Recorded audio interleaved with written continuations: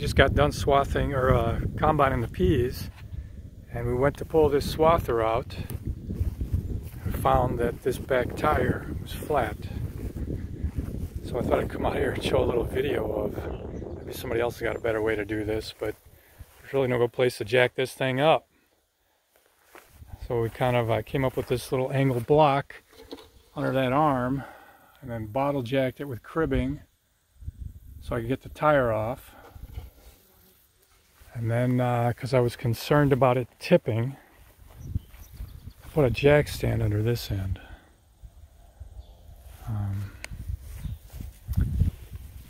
Go up and show you what we've got. We've got 400 odd bushels of peas, so what is that? 23,000 pounds of peas.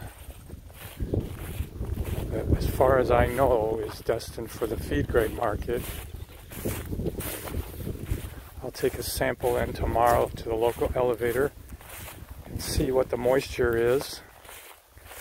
And there's such a small quantity in this gravity box seed tender that what I'm going to do is just use a screw-in auger. And there's also a little bit still in the combine because this thing is full.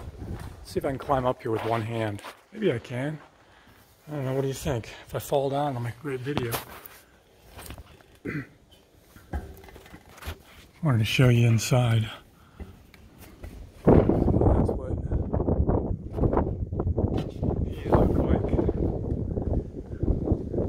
They're really clean, I won't say sample, but yeah, there's some... Dad thought that was deer crap, but I don't think it is. It's something. Doesn't smell like anything. It's really dry, it's lightweight. But those little green things are not peas. They are some kind of it's a weed seed. I've had them in my beans before. It'll come to me after the video's over. They are almost the same size as the pea or the soybean in the other case, and the density, the weight is about the same, so they're really hard to get out. Maybe if you had a color sorter you could do it, but that's I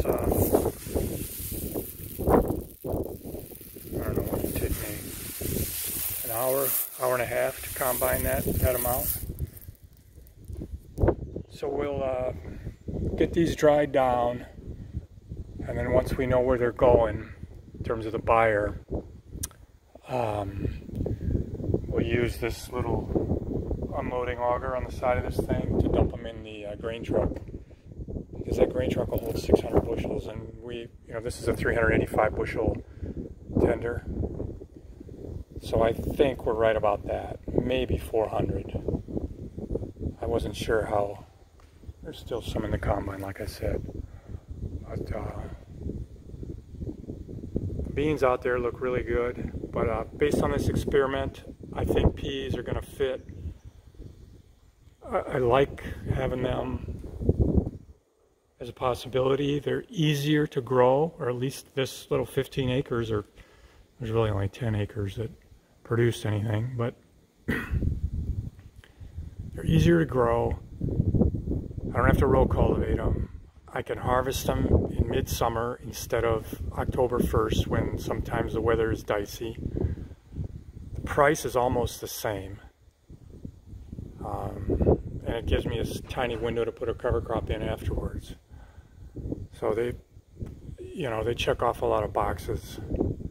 And then if it's too wet in the spring to get the peas in, you can still maybe return the seeds for a credit and buy soybeans, because the soybeans would go in 3 weeks later. But the fertility requirements, I believe, are about the same for the peas and the soybeans. Anyway, that's the view from here on the back of this seed tender. Thanks for watching.